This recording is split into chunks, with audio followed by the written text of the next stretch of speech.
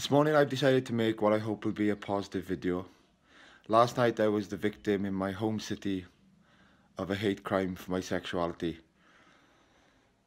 Why I want it to be positive? Because I want to say thank you to the police who were involved and were very helpful and allowed me to do restorative justice with the people who did this, because I thought they could learn more that way than any other way.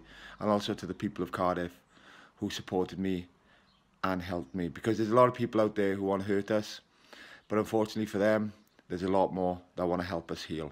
So this, I hope, will be a positive message.